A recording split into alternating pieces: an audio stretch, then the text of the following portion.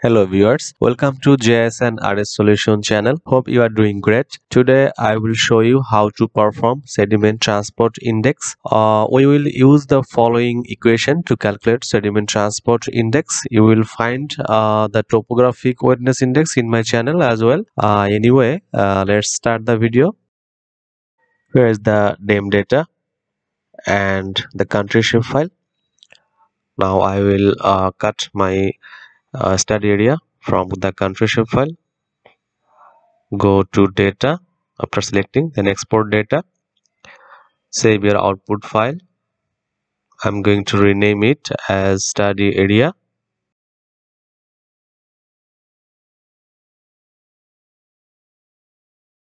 Then click save. Okay. Yes. Now I don't need the country shape file, so I have deleted that. Make it hollow. Okay.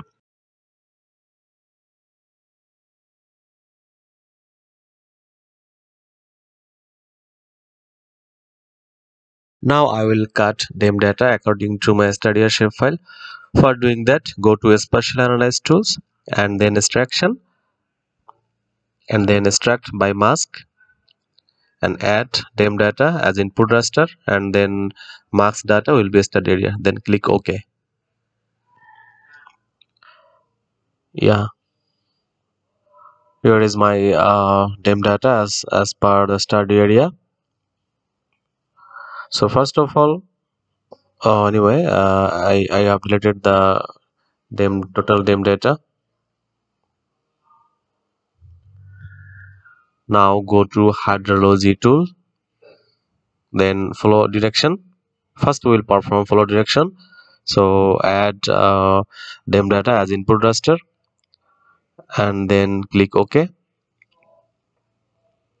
Flow direction I can see has done. Then flow accumulation, add flow direction as flow direction raster and then click OK. So here is our flow accumulation. Flow accumulation has done, and now we will perform slope. For that, go to surface and then click on slope, and input raster will be the name data, so add name data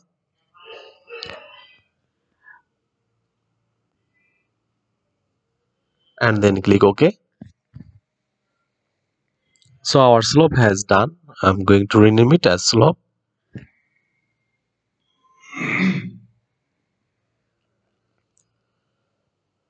Then again go to map algebra raster calculator.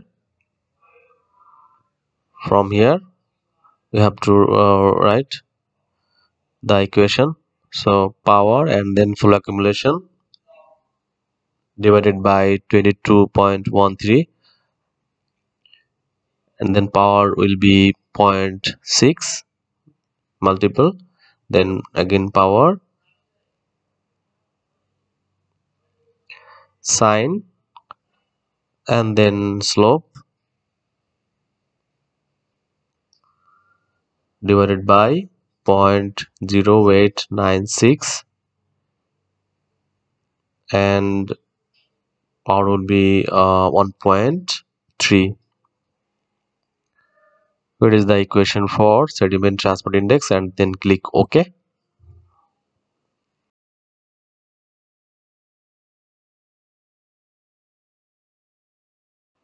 Sediment transport index has been done. Go to properties and then symbology,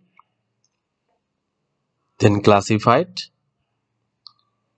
You can change the color, then OK. You can see here the lime red color have the highest sediment transport area, and this region has the highest the higher elevation profile.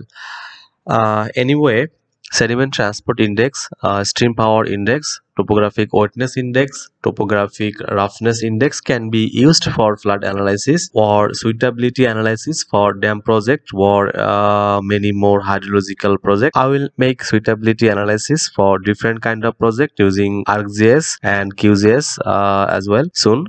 Hope you enjoy watching my easy tutorial. Please do subscribe, and thank you for being with this channel.